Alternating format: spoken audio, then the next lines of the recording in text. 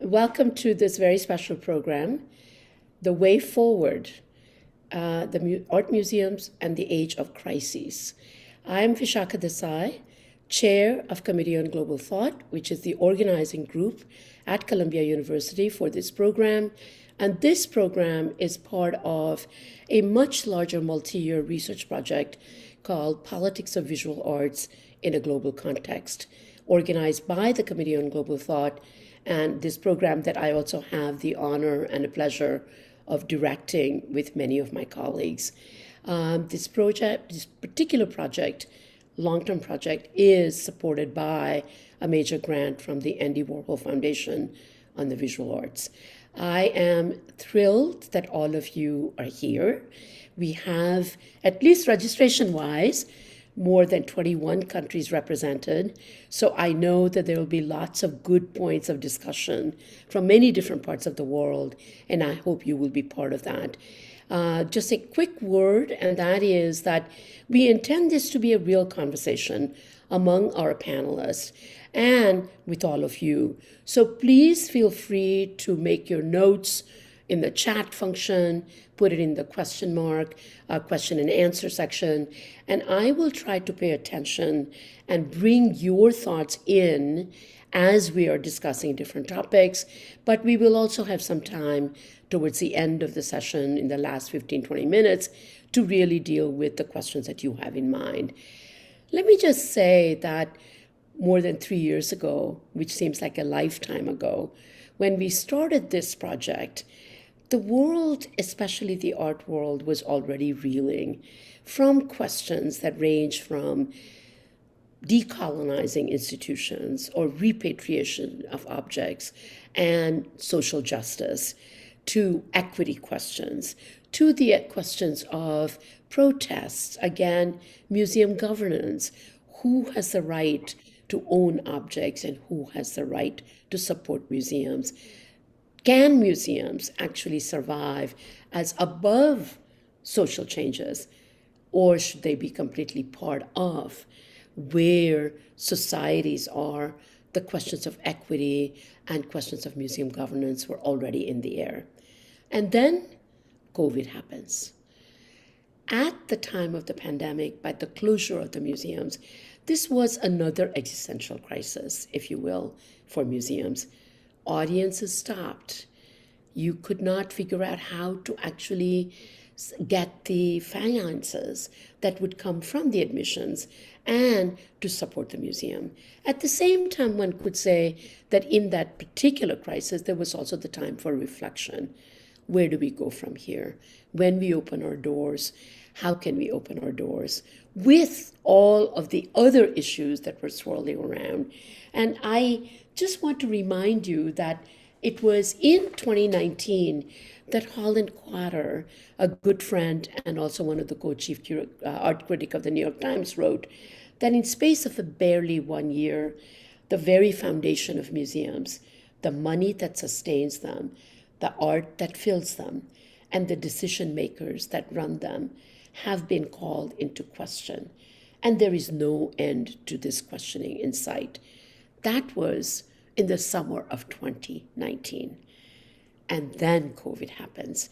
And here we are, as museums get ready to reopen their doors, as many of them have, there is still the questions that were there prior to the pandemic that we need to really come to terms with.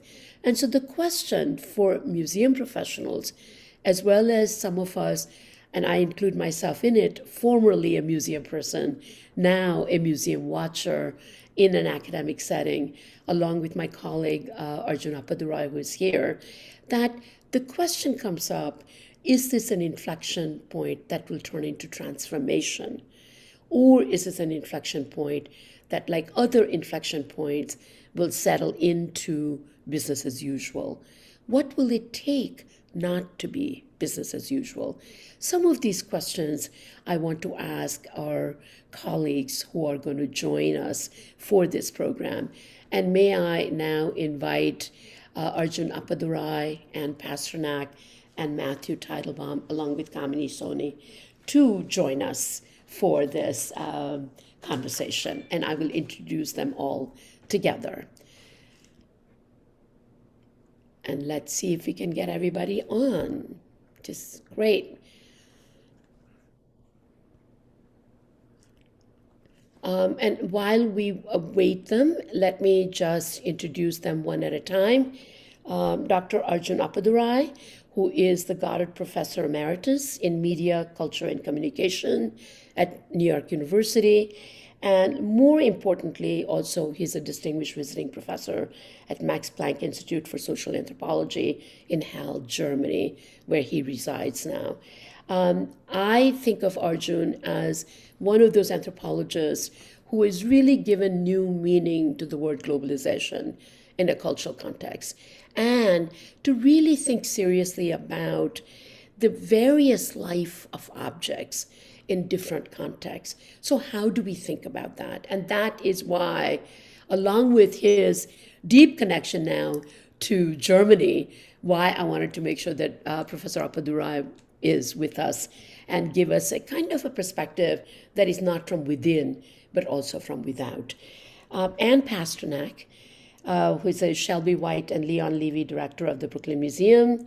She has served in this position since 2015, and it's amazing for me to think that it was that long ago that you joined, because I still think of you as a newcomer in the field of big museum, so-called encyclopedic museums that I have now taken to call museums of partial histories.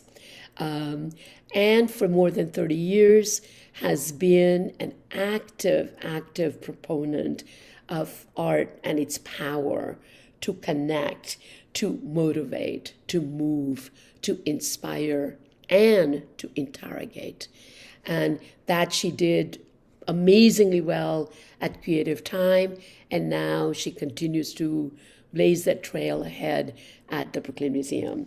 Kamini Soni, who is the director of the Museum of Arts and Photography in Bangalore, India, or Bangalore, as we're supposed to call it now. She's really the founding director of this museum.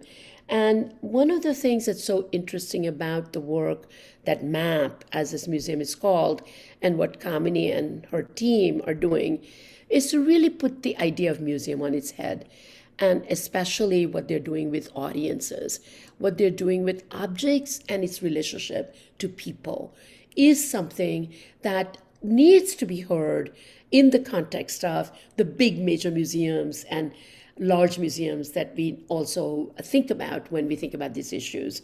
And last but not the least is Matthew Teitelbaum, and he's the Anne and Graham Gunn curator of the Museum of Fine Arts in Boston, and he has served in this position also since 2015.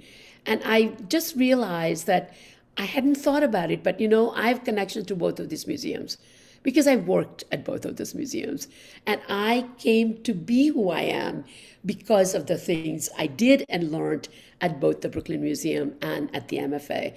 And it is like little familial, but I hadn't really thought about it. I thought of two of you as people and what you can bring to the table. So for Matthew to run, again, like the Brooklyn Museum, a museum that's one of the oldest museums in the country, to really change, to create initiative, deal with new programs, invite audiences to participate in a way that is quite unusual, is one of the reasons I was interested in having Matthew on the program. And at the same time, both of these museum directors are dealing with big challenges that are emblematic of our time. So welcome, all of you, to help us to reflect on where we've been, but more importantly, think about where we need to go and how we will get there.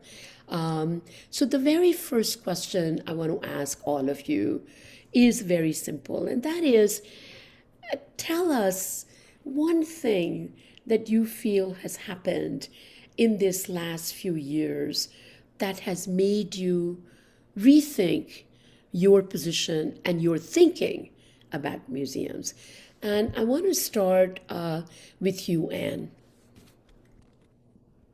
One thing that has made me rethink my position in the museum, I don't actually think that there was a major epiphany. You know, I feel like my whole life has been one of unlearning the things I was taught. And so it's a sort of stripping away of social conditioning. And certainly the past 2 years or past year has been a more rapid stripping away of things that I had been conditioned. But I don't think there was like a moment where I was like, aha. I know that's not true for all directors. I mean, I do have colleagues who didn't think structural racism, for example, was actually a thing and didn't understand what that is. I've known that for a long time. So I think that instead for me, it's been a personal and professional intensive period of questioning, you know, my thinking and my practice, and recommitting myself to even more rapid change and personal and professional growth. Yeah, I mean, it seems to me that, and partly, as you said, that it was not something completely new, is because of your work at Creative Time, that there was so, and other things you have done even before, that you came from the setting that was not the same kind of institutional setting. And that seems a little different. And Matthew, it seems to me that therefore, you as a museum professional coming from Ontario, coming to the MFA, you've been, like me, you breathed the life of art museums. So how about this past few years, especially during the time of COVID, what has changed for you that has made you feel that you have to really do something different? Well, the first thing to say is, Vishaka, you're clearly a lapsed museum director, because anybody who says, can you give one thing that's changed, and think a museum director can stick to one thing, you know, I want to live your life. But I just want to say there are a lot of things that I'm thinking about, although I'm generally in agreement with Anne. So I was thinking about it in terms of experience and learning.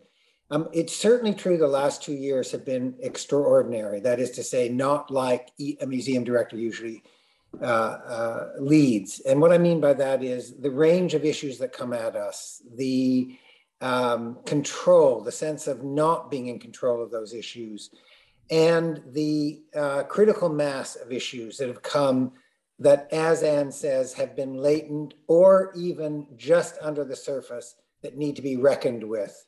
And I think the confluence of them is extraordinary in this moment, whether it's racial inequity, morality issues around collecting, wealth disparity. I mean, these are all things that we were touching on, thinking about, I would say, to some degree, modestly addressing. I think the congruity of all of these issues now is leading us to be much more intentional in the change we want. Yeah. Yeah. I know, I was just going to say that I've often called it the trifecta of from the audience to object to governance of institutions. All of them are coming together in a way that it makes it very difficult not to recognize that it is leading to something. I mean, that's what trifectas do in some ways, you know. So when I ask you about the one thing, you're very right. Maybe that one thing is the confluence, right? That all of them then jostle for your attention. And the speed and the intensity, Matthew. Yeah. Right? Sorry, the intensity. The speed and the intensity. Mm-hmm. But to answer the question that was embedded in your original question, I do think change is upon us. I don't think it'll be truly revolutionary. I don't think our institutions can stand it, but I think there's no doubt in the last 2 years that the commitment and the necessity of incremental change is not negotiable. And you know, we can talk more about that, but that would lead me, as we will talk about, some of the remarkably positive things that have happened in this moment. Absolutely. So Kamini, you are starting a museum and birthing a museum, as all of our other colleagues are talking about 150-year-old, 160-year-old institutions. And you've actually changed the parameters and the paradigm of museums. Tell us a little bit about reflection of the moment, both from the perspective of objects, but also just in terms of the social equity questions from the Indian perspective. But if I were to reflect on the last 2 years, I think what it did for us, the pandemic, was to literally turn things on its head. Because until then, we were so entirely focused on the roadmap to the opening.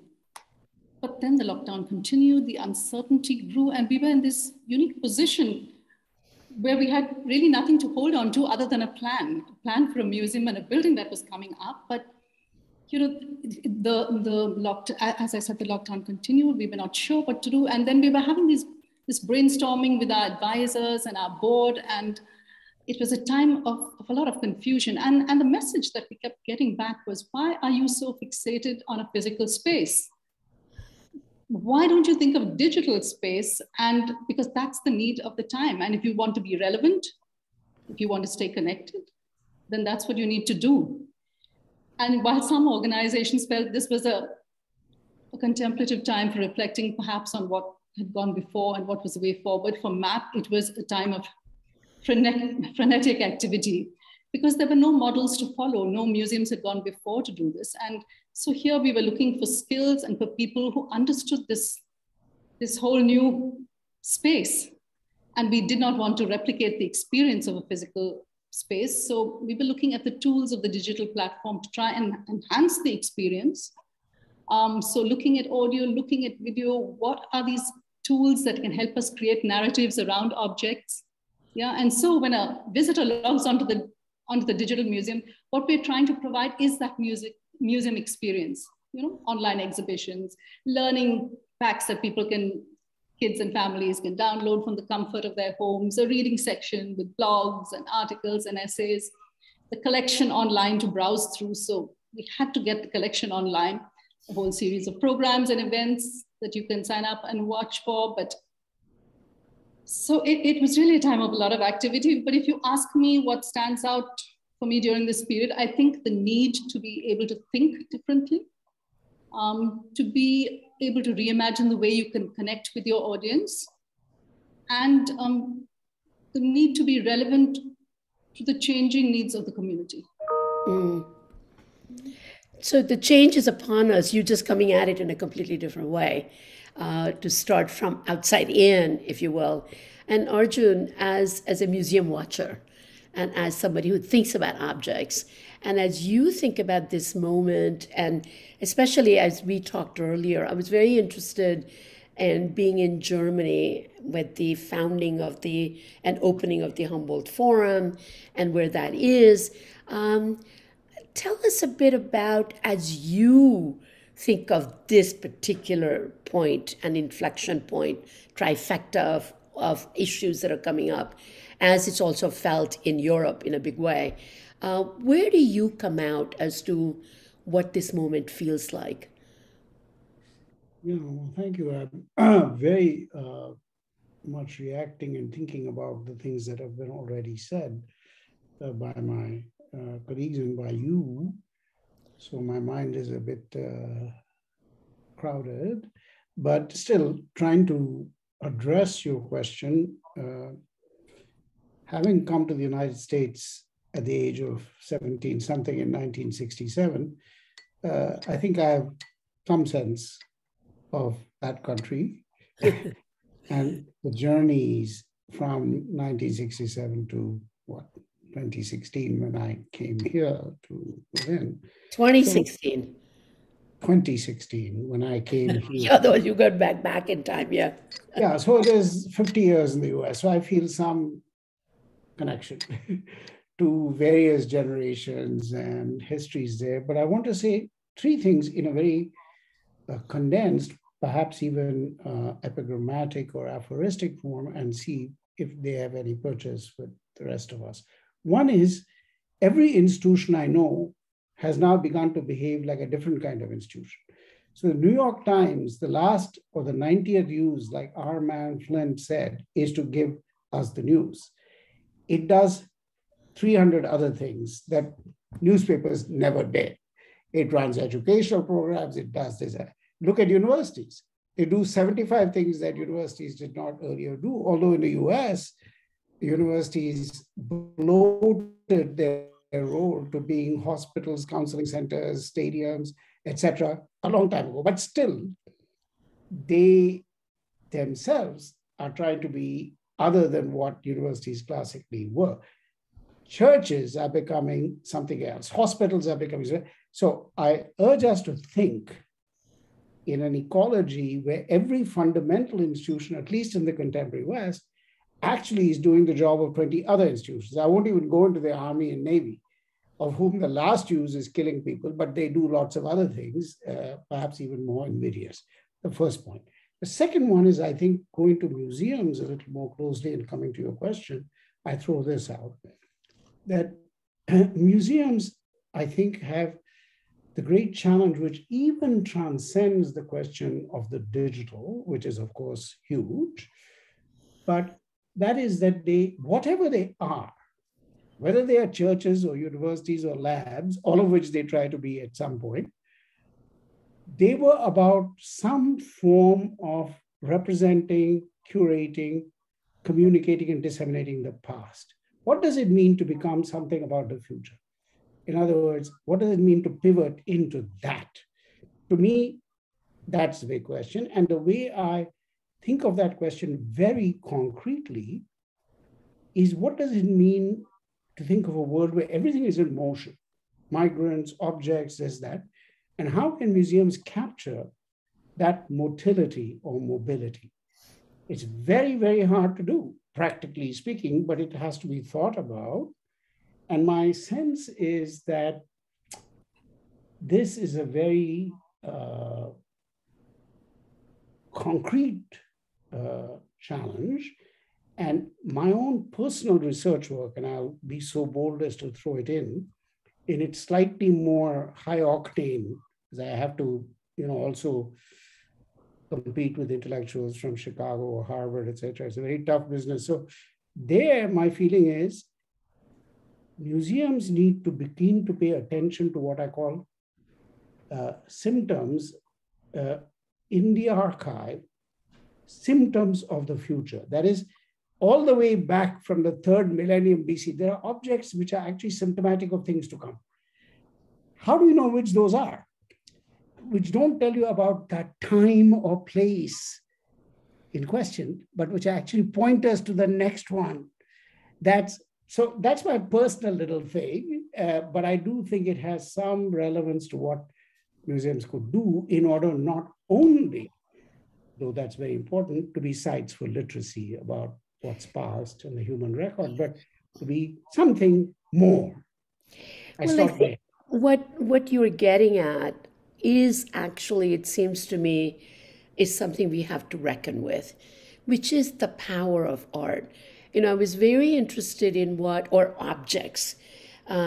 Anne had said in her little brief introduction thing for your bio, and that is the capacity of art to inspire, to imagine, to reflect, to heal, which is one of the words people use, and objects that manifest the specificity of issues that are part and parcel of our society. Art has that unique capacity to be of a time and place and to transcend that time and place, the symptoms of future, as you're talking about. But right there is the nub of the problem. So one problem is, can you transform the objectivity or object, the physicalness? And therefore there is the virtual reality and where you can do. And that's what Kamini, what you have done. Then there is the issue of the real thing. And the real thing that embodies this multiplicity of meaning. How do we do that?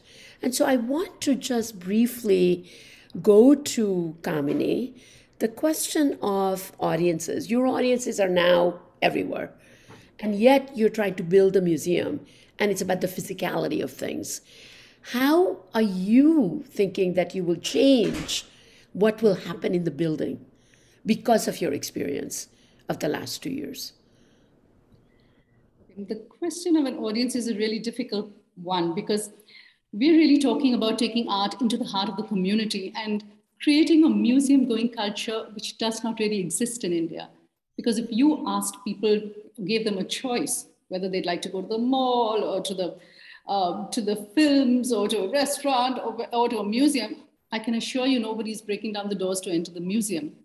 So when we talk about taking art to the heart of the community, technically everybody should be our audience, whether it's children or college students or young professionals or families. But the pandemic really required us to expand our vision of what that audience could be, because we thought of it in let me say, originally in 3 concentric circles. First the community where the museum was located, and then you build that relationship, and then they develop a sense of ownership of the museum, and then they take it out to the rest of the country and then across the world. But we had to very quickly change that strategy because we went online, and then that opened up new audiences and participants, and really geography became history. The whole world was your oyster. You could potentially reach out to a whole range of people and participants who are available to you from any part of the world. But while we look at audiences, when we go forward, I think there's something very powerful about a physical space. So that's very much part of the plan. And we hope to open this physical space in the second half of next year. But when we do that, we're also looking at how we can make this a very inclusive and accessible space for our audiences, because it's a new building. We have a lot of flexibility. We've been sitting with our architects and our advisors, for example, DEOC, which is the Diversity and Equal Opportunities Center. So how do we make a museum that's welcoming to everybody? And this also goes to our digital platforms as well, because we are looking at, even in that space, what are the fonts and the colors and the contrast that we use? We have alt text. Our programming is in sign language. We have sign language interpretation. In our recent digital festival, we had a complete parallel channel with audio description. So we're looking at all sorts of things, but going forward, even when we open the physical museum next year, we feel that it will probably be a hybrid where the digital and the physical are both 2 parts of the whole. And each has its unique strengths that will help us engage with our audience. So right there, I think for both you, Anne and Matthew, with things that span the world, that have been there for hundreds of years, at least as a museum person, I always used to say that I believe in the virtual, but not at the same level as the real connection to the real thing. But what is that connection? For whom? And how do you deal with that in this moment of, I almost feel that one of the things about art is that art doesn't want to be boxed in. And yet what institutions do is to box it in a particular viewpoint, in a particular way of looking at it that may be more institutional. So there is that notion of the multiplicity embodied in the objects. And yet, in terms of the real encounter, online you can do that very well. How do you do that in the physical setting for the different audiences that you are trying to really get at? And Matthew, we'll start with you. I'm thinking a lot about what has just been said, thinking a lot about the challenge to the notion of the physical museum, believing deeply in the need for the physical museum. But there's not only the mobile content and the way in which that moves, there's now also 3D printing and NFTs and the way in which content which is legitimate and real, legitimate and real, is also a threat to the notion of the physical museum. I have always believed that the most important thing that a museum creates is audience. It has to care for objects. It has to care for its staff, goes without saying. But in terms of the effect, the meaning of the work we do, it is to create an audience that cares about what it is that we do. What I do think one of the learnings is, in terms of sort of the intensity of it, but back to Anne's point, so much of this was part of discussion earlier, but now with real intensity in a way I don't think we can go back, is the notion of co-created content. And I do think that if we are going to create audience and create our institutions as places of gathering, then we must articulate how people gather with purpose. And to me, one of the great things that's come out of this moment is the way in which we have been reciprocal with each other in developing narrative.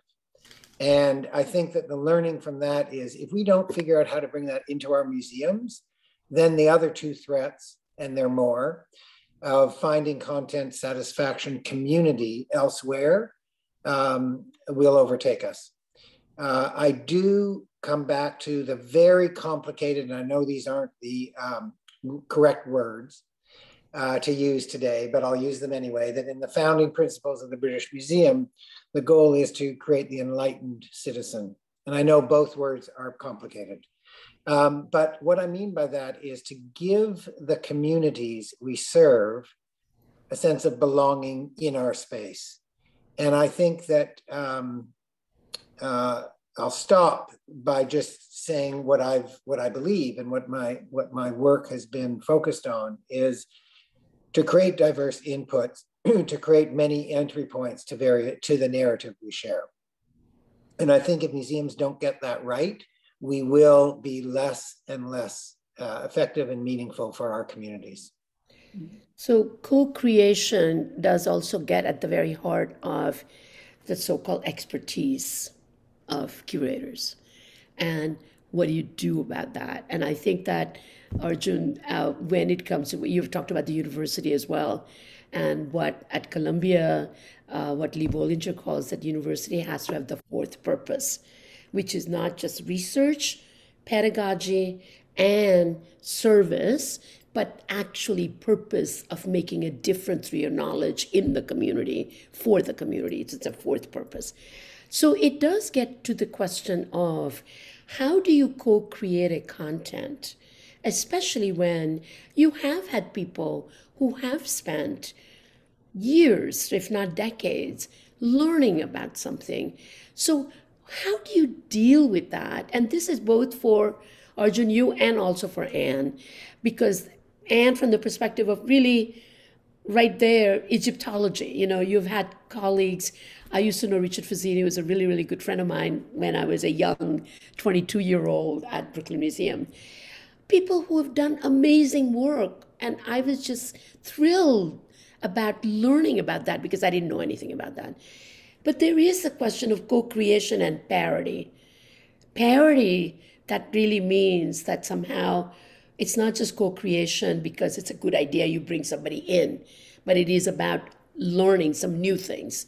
How do you do that? Arjun, do you want to start first, and I'll have Anne, you go? I would love to actually hear Anne and then add some thoughts, because there's, Okay. I think, a flow there. And yeah, I'm happy to come in, but okay, let's have Anne go first. So before I answer that question specifically, I want to say, on the one hand, this is an extremely exciting time of reinvention for museums, and it's full of opportunity. And I also want to say we're all going to fail to some degree, because the speed and the amount of change that we're being asked to do while we still have to do our core missions, and we're nonprofit institutions, which means we just don't have ample resources, makes the challenge really hard. So Arjun, I really am a big believer, for example, for bringing the past in conversation with the present. What can we learn from the past? What can we learn from the present? But now you're also encouraging us to be fortune tellers. And I'm like, my mind is ready to like just explode. So let's just put that on hold for a little bit. So, but I do want to say that expertise still matters. You can't have a curator of African art who hasn't studied all, I think it's 56 countries on the African continent, the various, traditions, rituals, languages, et cetera, and be able to effectively talk about these objects and how they were used, their purpose, who made them, et cetera. So expertise still matters, but it also matters to have diverse expertise help us see what we're not seeing. Our previous Egyptologist, Ed Blyberg, was working on a project about iconoclasm with our collection at the Pulitzer. And the Pulitzer has a practice of bringing in community members, from religious leaders to community leaders, to help give feedback to a curator, a scholar, about what they're presenting. And it was not something that Ed had experienced before, and it was mind-blowing for him. And, we've been talking about having that kind of input in our curatorial practice here. And until he had experienced it, he didn't understand how his perspectives could be expanded and how that improved the storytelling he was able to create for that exhibition. So I think that it's not, when we think about community input, people don't really understand what that means, but it's about bringing diverse expertise to the table to help expand the narratives, to help expand how we tell the stories. And then now today, of course, there are a whole lot of ways that we're expected to do that. We do it in the exhibition. We invite participation and conversation in the exhibition. How are we doing that? Is it effective? And then also there's just digital technology. And, I was on a talk with McKinsey, I think a week ago, and they shared a statistic that 10 years of digital innovation happened in a span of less than 1 year. Right. Right. So the speed of change for all industries is great, and it's certainly true for our field. And I also think that actually you're in the field where I've often said, and I think that I want to get to Arjun, you as well, is that I've often felt that the speed of change in certain fields is very, very fast. Cultural values and attitudes don't change always as fast. So there has to be a layering of what changes fast, how do you respond, and recognize there are certain things that are deeply held that don't really change. So there is something about expertise, the speed of change, and things that don't change. And the museums, I think the core of this is that museums used to be seen as the temple on the hill. They were beyond society, beyond the social change. Now what we are saying is, forget that model. Museums are part and parcel of the social fabric of the society, and therefore, going back to what Matthew, you were saying, that museum creates audiences in interaction with objects. Because it isn't just a place where the audiences go no matter what. There is something about that parity of interaction. It used to be that our mission statements all said museums are about preserving, blah, blah, blah, and then for the benefit of the audience. What you're saying is the interactivity that matters most. And how do we do that? And by the way, change is going to continue to happen. The world has changed. So not only are our eyes open, it's not like this moment is going to pass and directors who don't want to be brought into the 21st century and curators are going to duck and hide. It's not possible. We have something called social media. We're going to be held to a very high standard, whether we agree with it all the time or not, constantly in very public ways. Right. So change, I think, is here to stay. So the presence of social media makes a huge difference in accountability, sharing of information and transparency, and misinformation. Let's put it out there. So Arjun, one word, not one word, last concept. Again, there's a lot here on the table. I'm very grateful for Anne's last round of comments. And I want to come to the question of expertise in a moment, in which I'm a deep believer, because I'm, basically my entire CV is based on knowing something about things most of humanity is not interested in, and somehow leveraging that into a stable academic career. So I'm all for it, and a big believer, whether it's area studies or 19th century visual studies or whatever. I'm a huge believer in those things. But here's the thing I want to say. I wrote a very short intervention for a journal called Art Margins, which asked me about something or the other. And basically I said, in a kind of slightly extreme way, which one does when one has, 800 words, that the aura of the art object in the Benjaminian sense has actually completely left art proper. It's in finance. It's in the world of derivatives, trading. That's where aura has gone, because it's the place where uncertainty, risk-taking, that has massively sucked away. So this is not about museums becoming spaces of commodification, art collections, world markets. It's about something else. It's that altogether, the aura has moved to another space. Let's call it global finance. But that's a personal little view, but I do think there are some big crises that we face. But the thing I wanted to say more concretely is we do need expertise, but we need expertise, I think, concretely from the very people who are experts. Let me preface, sorry, I take one step back. I'm very attentive and appreciative of Matthew's comments about audience, Anne's comments also about related issues, about the ecology, so also communities. But I think we have to keep asking in the old Aristotelian way. You know, we have a subject and we have a predicate. We ask lots of questions about predicate and try to keep the subject undisturbed. The subject has two parts. One is the it, the museum. It is this, it is that, it can do this, it should do that. But it is fairly inert for most of us for very good reasons.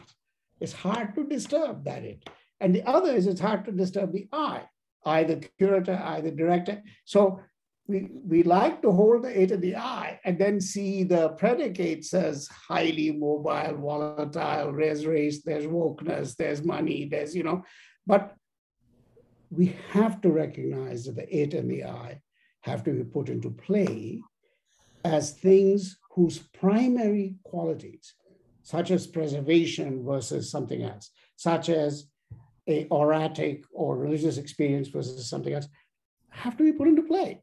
So we have to be able to question both the it and the I of curators, directors, experts, etc. So it's yeah. So I mean, I think what you go ahead.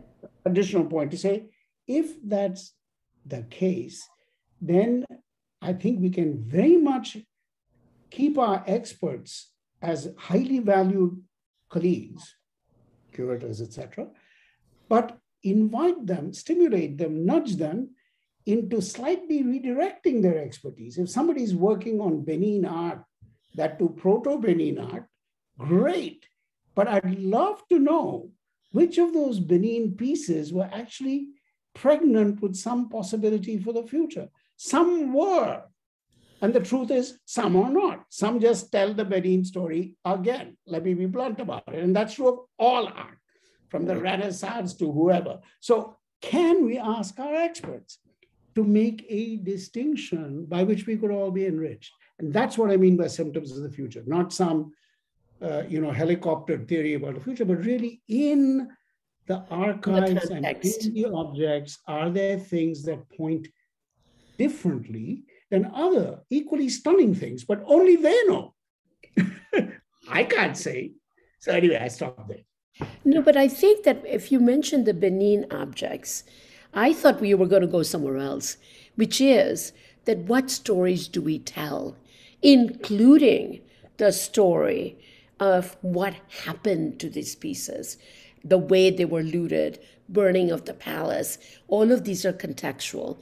So then there is this question of the context of the work, how much that comes in, for whom and where, and when does it go away, when does it get repatriated.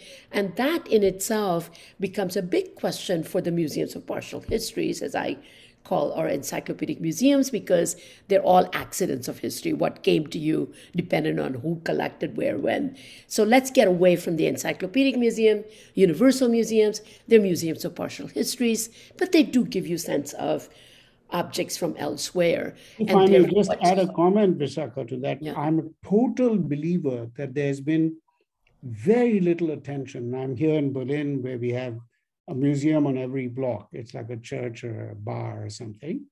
But provenience, so-called, is not still a big thing that you can get as an audience member walking. You don't know where the damn thing came from, why, who collected it, etc. That's still an aspiration. And I think it's a great one, but I'm only adding one more thing. And one more dimension. Sequentially. We can do it all together. We can say, look, there are histories here. And then when we examine these histories, we see that objects can be read as sometimes really just excellent records of a way of life, a cosmology. I'm not against that. Yeah, Can I go just, It ahead, can also be Matthew. something else. Anyway, Matthew is stimulated to leap in, please. we were back. Okay, so only to say, I love your phrase, museums of partial histories. I fundamentally don't believe museums, however, are accidental. I think they're very intentional and they have a purpose. And our collecting histories are very specific. And I could describe Boston's and Anne could describe Exactly. all Right. the rest. I'm troubled by the way we're talking about expertise. And I'll share an anecdote from my first week as a museum director in Boston, very boldly sharing something which I believed and having an unexpected response. And that is that I believe that what we don't know is more interesting than what we do know. And I said that to the curators because I wanted to create an environment of curiosity and engagement. By the way, I still believe that.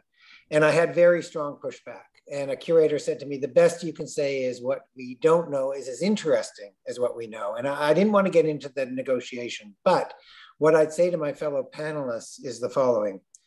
Is there a way to talk about expertise differently than we do? Because I think that expertise focuses too much on the notion of prescribed and assumed knowledge with a little bit of expansion as we do more research within a defined field.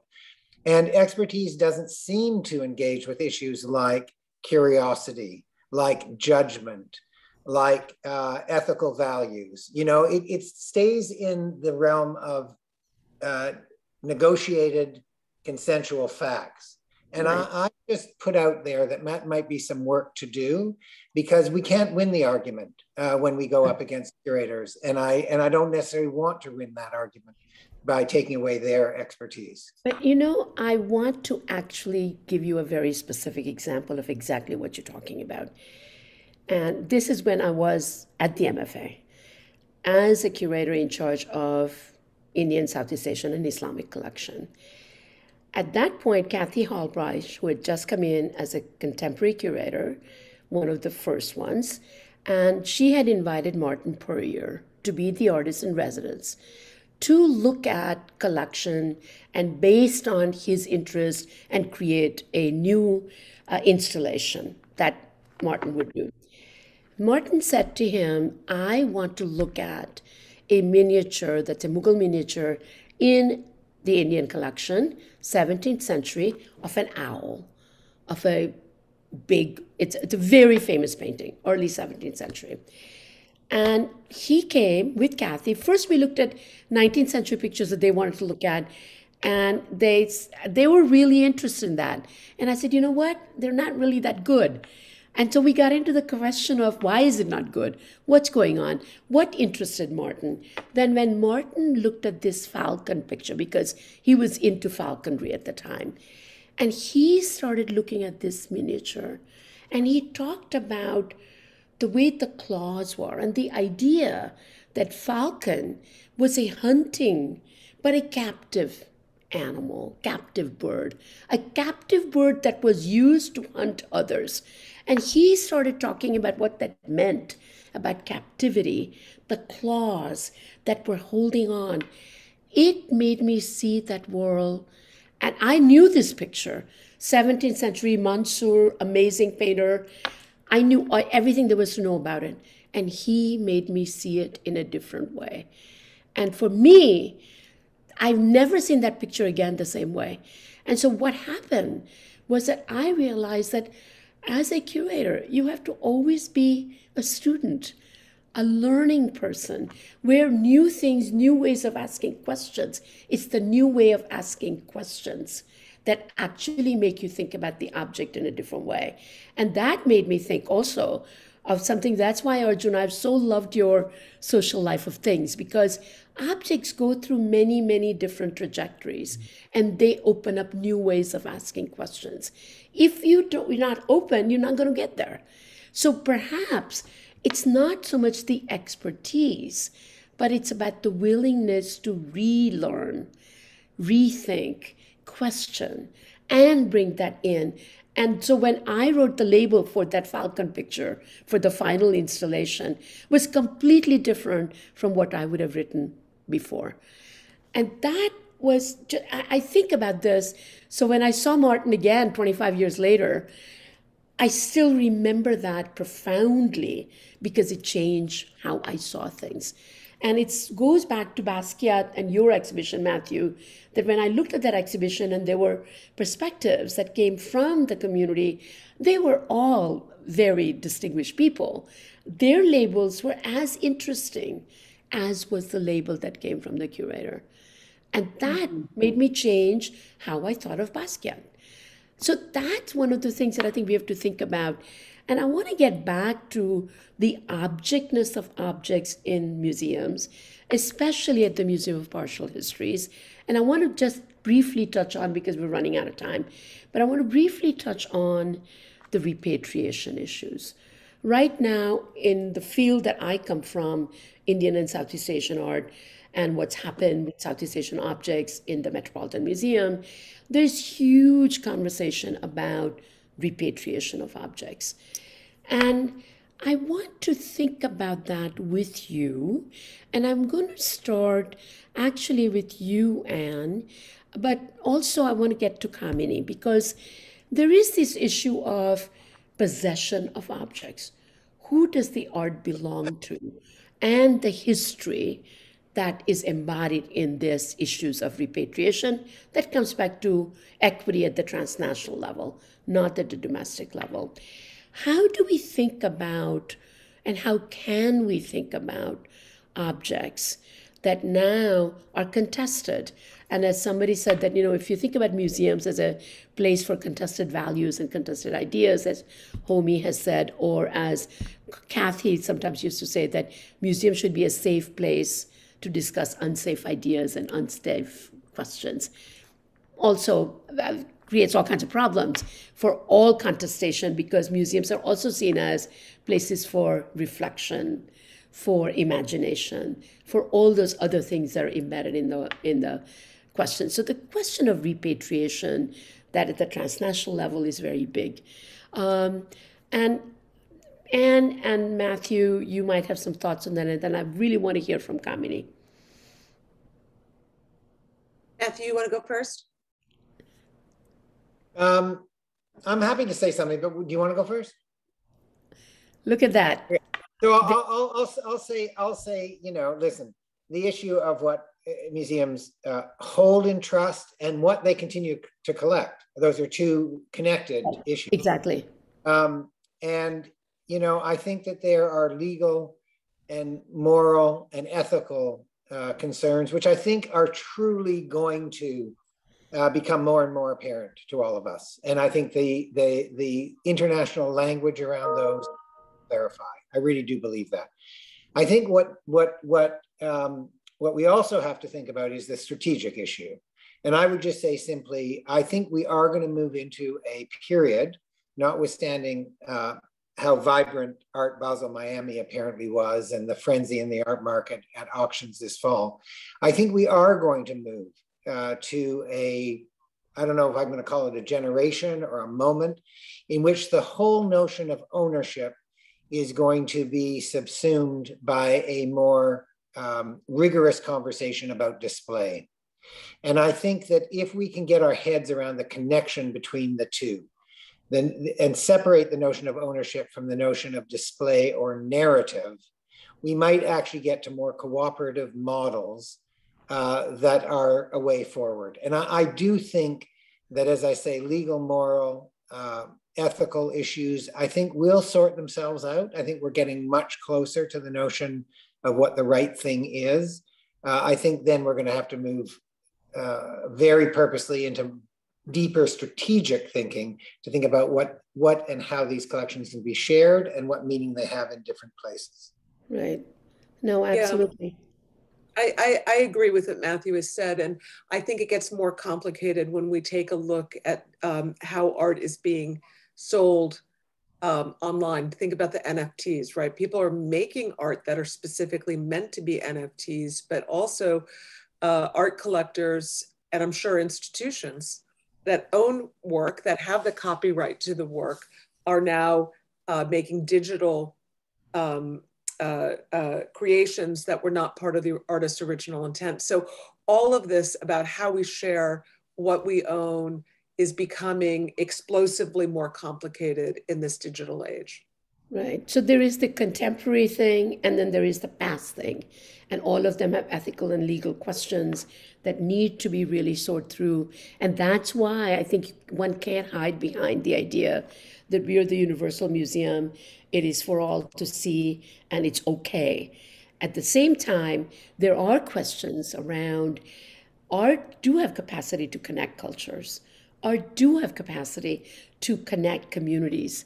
And people travel. So then lots of different groups of people who are from different parts of the world, they want to see stuff of their own. So there's a whole lot of questions. And Kamini, you and I were talking about that the issue of repatriation that has become so big, and especially in India, there's some people who are fighting tooth and nail. This is also happening in other places.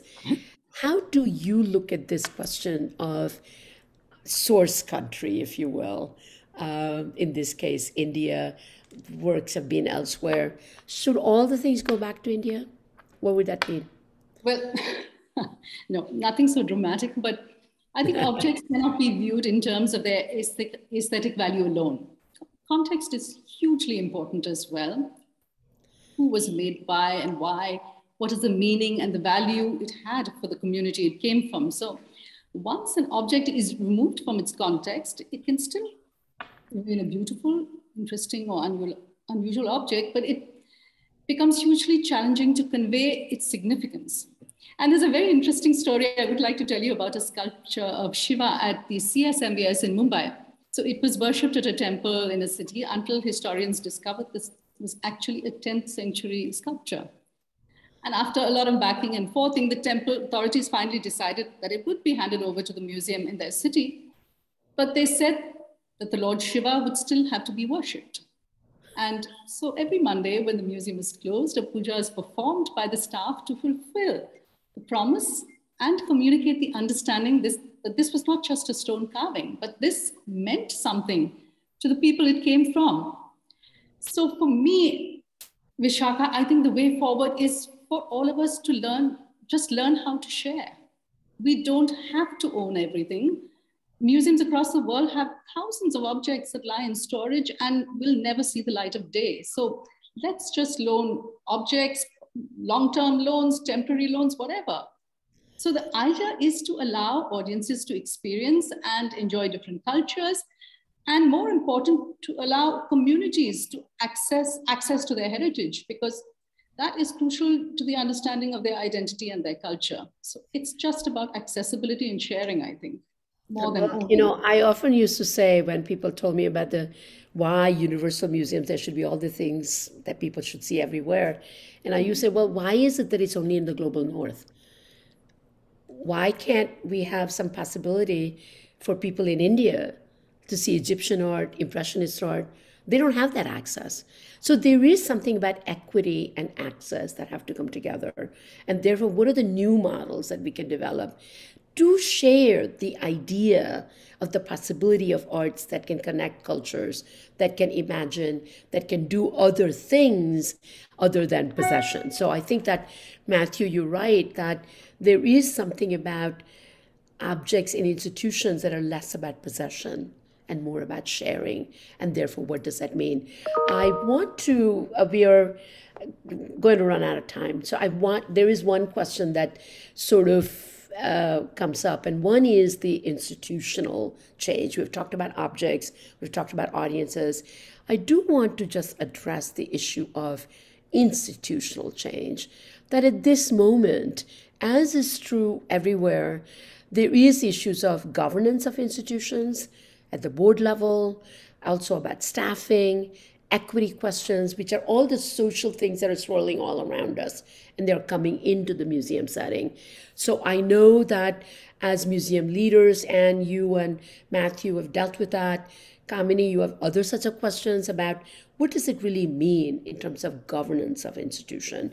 And I want to just briefly ask you as to, is this crisis actually turning us into thinking differently about leadership and governance of institutions. Matthew? I don't know the answer to that question. I certainly think that it has given us a greater clarity around the question of how we have reciprocal conversation. And that reciprocal conversation is both in the development of content and around certain issues of governance. You know, without going into detail, and I certainly wouldn't want to call Anne out on this, but Anne and I are both going through unionization processes at the moment, which are an extension of an activism that is prevalent, union or not. And there are a number of issues. How is my voice represented? How is decision dispersed throughout the institution? How do I get my voice heard around questions of priority? I believe that pressure, which is coming from below more urgently than before, will end up pushing our governance structures to look a little bit different. But I want to caution around how much difference, because until the funding models of our institutions change, there is going to be a lot of negotiation and settling of what that balance looks like. But I do think there is something in the air or in the water that didn't exist before. No, I mean, Anne? I'm not even sure how to answer the question, because I'm not really, the question is so big on governance. Are we talking about, the individuals who sit on our boards? Are we talking about the, what expertise leadership has? Are we talking about bylaws? So it's too big of a question for me to provide a meaningful response. What I would say is that I think we need to, the field needs to lead a little bit more. There's a lot of misinformation, really gross, damaging misinformation about how museums are run. And we're just constantly, like a punching bag.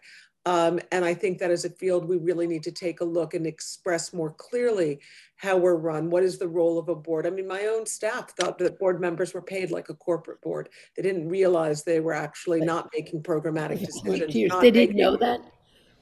No, they thought, they didn't know that. I think there's a lot of misinformation out there, and we see it all the time in the art press and universities, et cetera. So there's some education that needs to be done. But I do agree with Matthew that governance is going to shift. It is shifting. And I think a lot of that is quite healthy. Yeah, I mean, I think why I asked this question is that I do think that in a broader context, it is something in the air in the society. It is happening in many, many other institutions to really look at what does shared responsibility mean? What does transparency mean? How does things get governed? Who do you account for? And where do you go? I think that in America, it becomes particular. I've talked to so many colleagues in the academic world and some people have actually said that essentially, if you can't change the funding model, it should come from the state. And I said, well, that's not possible. In America, it doesn't work like that. And then the next question is that, well, if you can't deal with the social justice question, maybe you shouldn't exist. That's one question. And I always say, but then what about millions of people who do go to museums, who do want to see the art, who do want to think about art in a much more kind of cerebral, but also emotional way? So the question is not an either or, but it's a question of how do you create a shared new way of looking at this? So one question that comes up is that, do we really remind people that actually these objects, especially for the so-called encyclopedic museums, that they have come from huge amount of colonial practices that have to be dismantled? And I always say, it isn't so simple, because objects have also traveled and have been sold and bought all for millennia. Trade and objects has been part of, if you go to Xi'an today, Xi'an in China in the 8th century was the global capital. Things were coming from everywhere. People were bringing it as objects. People were bringing it as gifts. People were coming really as vassal states. They were required to pay something and give something. So we have to pay attention to the specificity and not be ideologically only one way or the other. So that brings me to the very last question, and that is, you have said, Matthew, that it's going to be incremental change. You have said, Kamini, that you still have to come back to the wrestling with the physicality of the place and what would change. I think I would like all four of you to just imagine 10 years from now. And now I say, as a woman of a certain age, Arjun and I are from one generation, all of you are much younger than us. And we did go through the late 60s and early 70s. A lot of the questions that are coming up right now, whether it was Harlem on My Mind at the Met, whether it was the unionization. I remember walking in front of the Met and the Modern, even though Brooklyn already had some union at the point. So lots, and the questions of repatriation were coming up at UNESCO in a bigger way at the time in the 70s. So is this a true inflection point where there is no going back? Or is it yet another moment in history where inflection points then turn into settling into some smaller changes, but not a huge amount changes? So 10 years from now, if you're having this conversation, where do you think the changes would have come from? And or is this not going to be very, very clear? So Arjun, I want to start with you first. Well, this is, of course, a giant question, but I'm still tempted to say one word on the governance question, the previous one, to say that as an inhabitant of the university world, which is connected to but not the same as the museum world, the single biggest unexamined question of my 50 years in the US Academy is, who do boards answer to? My hypothesis is God, but since most of us don't believe in God, then the question is, who do they answer to? And they are wreaking havoc with many institutions, and in the university world, I can say this with authority. They are wrecking the American university as a form. With the museums, I leave it to my friends who run museums to say, but I can certainly say we need to ask hard questions about who are these trustees, what is their expertise, and it's related to funding, of course. Wherever, I've never seen a privileged cultural institution that doesn't have 10 extremely well-off people behind it, whether they're trustees or not. That little embarrassment has to be confronted. But that's the previous question. Let me just go to this one, the kind of what's changed, what's new. I think I struggle with this all the time in respect to globalization, where people point out, of course, that the world was global 200,000 years ago because human bipedals went from one place to another. So I've dealt with 1,000 versions of this "we have been there before" argument. The point is, things change, and sometimes changes are very significant. And we have to live with that observation, though, because the owl of Minerva is not yet decisively flown, we have to guess that we're in the middle of a significant change. And I think all of us are doing that in one or other way. My view is, yes, there's a long history to the thing I'm going to point to, but I think it is the nub of our problem now for museums and perhaps even beyond museums.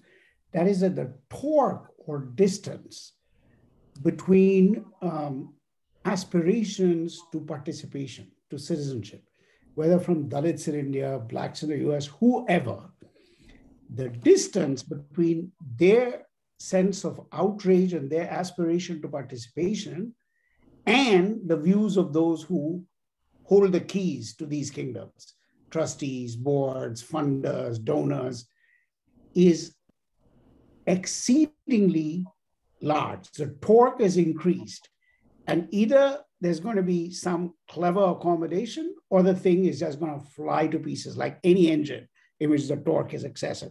So I do think we're dealing with a situation which we have seen before, classes, elites, blah, blah, blah.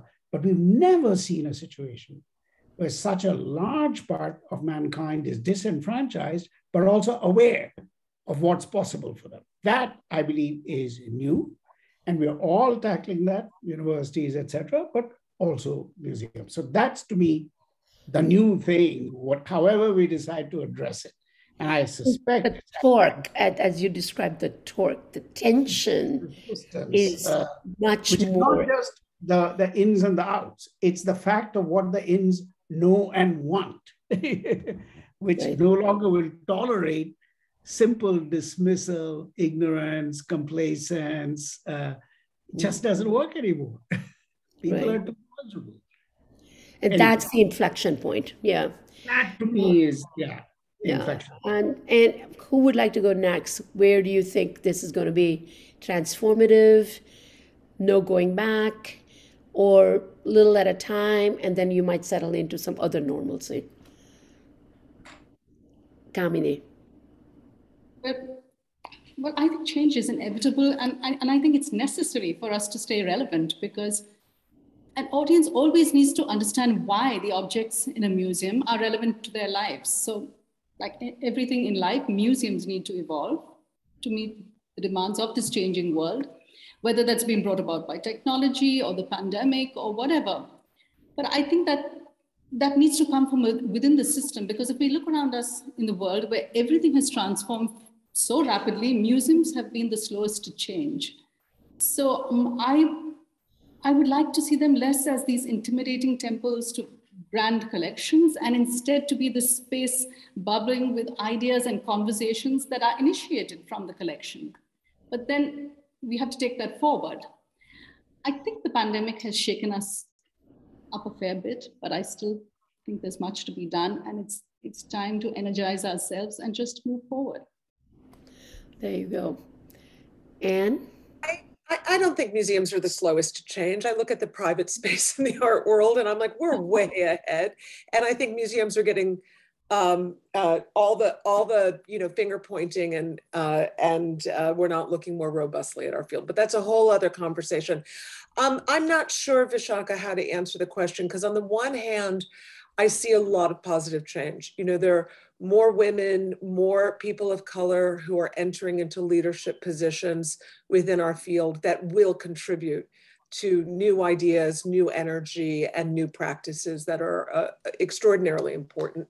So that's very exciting. And I think the digital presents opportunities for us to connect beyond, our physical audiences. And, I'm very excited about this, this metaverse in some ways, right? So I think that there's a lot of excitement that will permanently really change how museums do their work for the better.